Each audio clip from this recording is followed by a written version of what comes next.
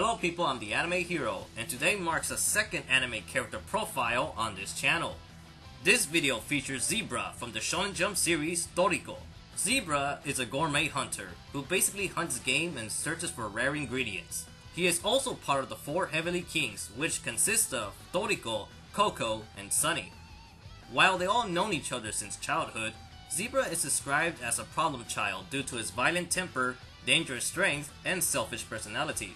In the beginning of the series, he is arrested for his crime of causing 26 animal species into extinction by eating them! Because of this, he is absent from the start of the story, only appearing through foreshadowing and descriptions. Such examples include the appearance of the character Match, who claims to have fought Zebra before. I barely escaped with my life. Zebra, that was his name. And every scar I've got etched on my body came from that battle. And all from one overwhelming attack. Scenes such as this would provide much build-up and anticipation of his debut, as anyone would be curious on this character's prowess. Further excitement grew when hearing of his exploits of surviving his execution, repeatedly. The style of execution used was dismemberment, where dinosaur-like beasts would pull the death row criminal. However, Zebra purposely asked for this treatment as a form of workout. During the Gourmet Pyramid arc, Zebra is finally released on parole and would have his sentence revoked with the condition of discovering 100 species of ingredients and capturing 500 criminals, which he accomplishes rather quickly. When we first meet Zebra, the first thing that should catch your eye is his mouth, as most of his skin is missing, giving a rather gritty display. Speaking of gritty, upon his parole, the first thing he does is murder inmates who spoke badly of him, and seems to get away with it. While Zebra does appear as rather plain in personality, there's a little more to him. Aside from his known short fuse and eagerness for conflict, he's known to hate a certain type of person. 世の中で最も調子に乗ってる行為は嘘をつくことだ。人のいないところで陰口を言っておきながら本人の前では心にもないおべっかを使う。そうやって何でもバレなきゃいいと思ってのぼせやがってる態度のことだ。俺はそういう調子に乗ってる奴らが最高にムカつくのさ。一人残らずケチョンケチョンにひねり潰したくなる。While Zebra hates arrogance, he is a bit contradictory, as he tends to boast his own strength as the strongest. He describes himself as a walking environment, which causes extinction to those who can adapt to him. In other words, he follows the natural law of survival of the fittest, which is fitting as this series revolves around eating powerful beasts and exploring dangerous habitats. However, Zebra is so boastful about his supremacy that he even insults environments that have a death toll, such as a desert.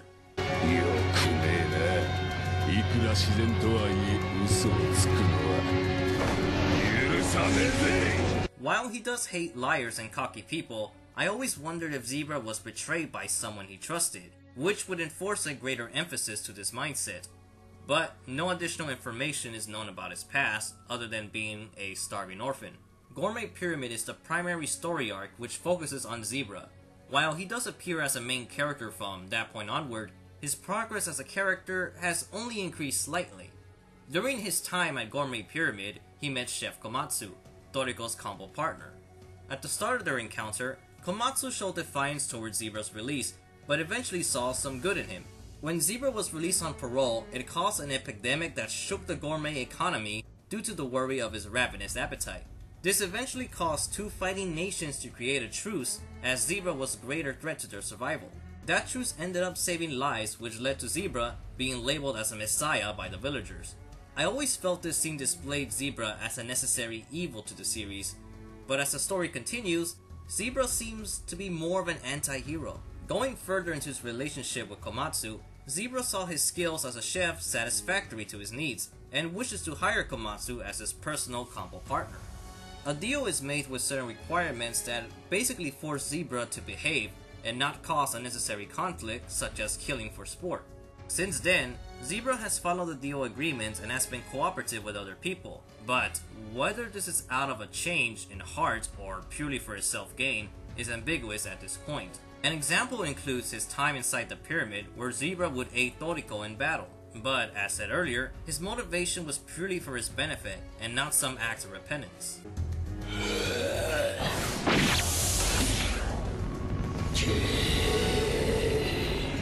ゼブラ、お前その体で助けたわけじゃねえぜ。手っ取り早くエネルギーを生産する方法がある。 While he has shown to help some people in need, such as in the 4 Beast arc, I'm uncertain whether Zebra has some redeeming qualities to him. Currently, his actions can be interpreted as a way to display his power and gain some glory in the process. He doesn't seem to mind people fearing him, but does show an interest in fighting strong opponents, which often attack people. Basically, whether he's good or evil, his daily life seems to follow the saying, killing 2 birds with 1 stone, as his heroics get him the fight he needs and keeps him out of prison. Probably the best example that supports this theory is the short Gourmet Santa arc, where the Heavenly Kings would deliver food to the needy, in which Zebras refuse to help. He instead focuses on completing his full course, which involve exploration and hunting. His actions in the Toriko series thus far place him as an anti-hero, as he has yet to do something villainous such as murdering civilians. Because of this role in the story, I tend to get reminded of Vegeta's role at Planet Namek, as he was forced to help Goku and company, but never relinquished his goal of immortality. Unlike Sunny, who began as rather selfish as well, Zebra has yet to truly perform a heroic deed with no profit. The Heavenly Kings all behave differently with Zebra, but are willing to put up with him. So far, the only real connection Zebra has is with Toriko, as he views him as a great sparring partner and rival, since his physical strength is comparable to his own. Other than that, the story seems to be hinting that he will eventually forget about Komatsu and join forces with the Chef Brunch, aka Buranchi, as they both seem to be the major powerhouses and standouts among the current generation. I think this is enough information about his characterization, and onto what makes him so dangerous. Known as the strongest of the 4 Heavenly Kings, Zebra holds the most destructive power and range due to his ability of using sound-based attacks. Aside from the techniques traveling at the speed of sound, Zebra can also detect sounds from large distances, which range in hundreds of miles and apparently capable of destroying an island or a state.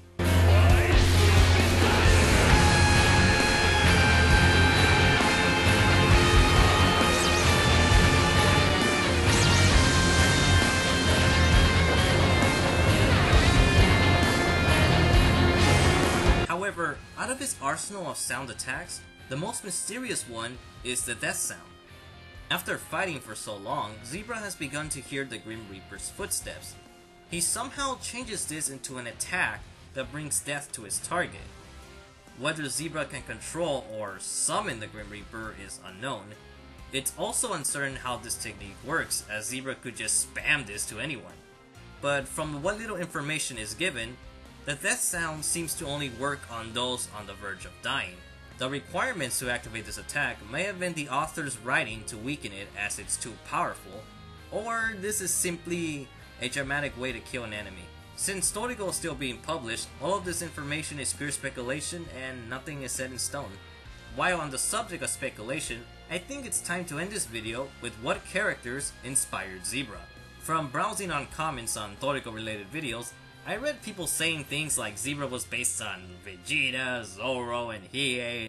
While it's true they do play the badass role of the series, Zebra is not based on any of those characters. You have to go all the way back to the 1980s to know that Zebra is based on Rao, the villain of Fist of the North Star. The most common feature is their physical design of having dark skin and large builds. Hilariously, most of the time, these characters don't have eyebrows. And if you put their faces side by side, oh my god! Rao and Zebra have more in common than just appearances, for there is enough material to make a Venn diagram. Both characters ride massive manly horses, being Rao's Black King, and Zebra having a skyscraper-sized zebra named the Daruma horse. Both of them have no living parents and were adopted into a family by a single father, who would later be their mentor. Both are the strongest out of 4 stepbrothers. Both have an ambitious attitude and are usually never intimidated by others. They each have a rivalry with the main character, being Kenshiro and Toriko. This especially has more emphasis as Toriko is based on Kenshiro. Rao and Zebra are threatening at a global scale. They both share what my friends like to call the tree trunk forehead of doom. And for some reason, whenever I see Zebra unintentionally save these villagers, I get reminded of episode 74, where Rao confronts these villagers and ends up sparing them. But before I end this video, there's two more characters that could have inspired Zebra. The first is from the short boxing manga named Bakudan, from the creator of Sakigake Otogojuku.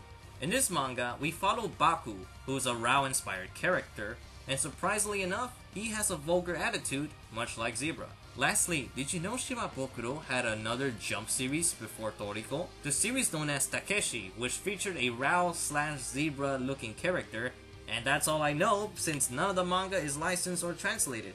So that's it for this video, and the next character profile will either be Jonathan Joestar or the God Hand from Berserk. In the description box, there will be certain Toriko related videos talking about the series or videos relating to Zebra. I'm the Anime Hero and I review anime so you can enjoy it.